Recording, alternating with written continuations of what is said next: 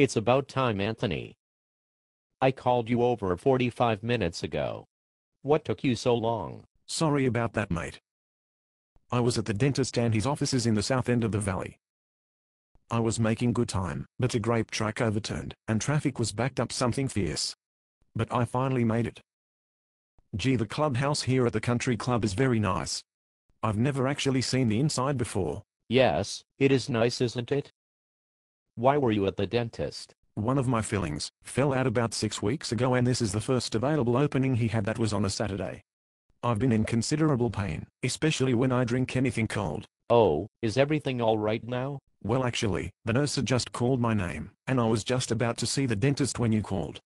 Since you said this was an emergency, I had to rush out before he could see me. Oh, that's terrible. I hate having to wait at the dentist, it is such an inconvenience.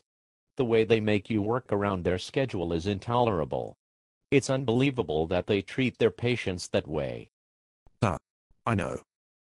So you wanted to see me straight away? Yes, I have something incredible to tell you. You have been working so hard, I wanted to do something nice for you.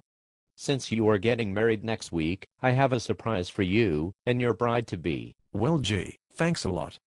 But you didn't have to. That's true, it is your job, but I would still like to reward you for all of your loyal service.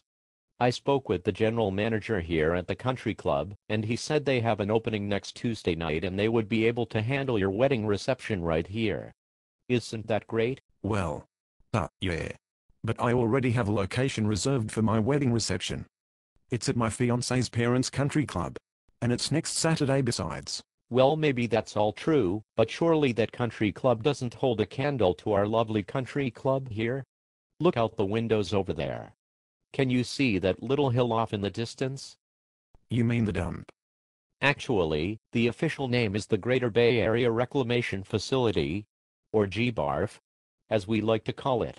That little hill is on its way to becoming 100% pure organic mulch for the Iraqi conflict victory gardens of future generations of wine drinkers. But that wasn't my point. You see that green patch behind the GBARF? That's the vineyard for our PP's Chardonnay. The location is quite idyllic, don't you think? Yes, quite. But again, my wedding is next Saturday and we already have the location for the reception booked. People have made their travel plans, including my relatives who are flying in from Australia. A change this close to the date isn't possible. I appreciate the gesture, but I must decline. Did you say next Saturday?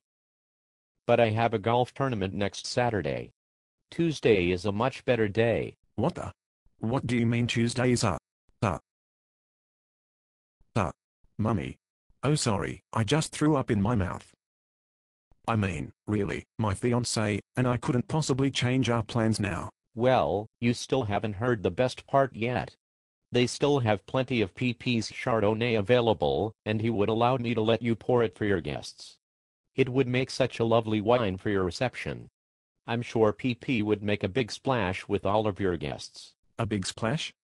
Yes, quite. And I've arranged for you to get a 10% friend of a member discount. But that's considerably more than I pay for the wine with my distributor discount. Well, yes. If you could buy it. But remember, all of the wine was stolen from the warehouse, so these 5 cases represent some of the last precious drops of PP available.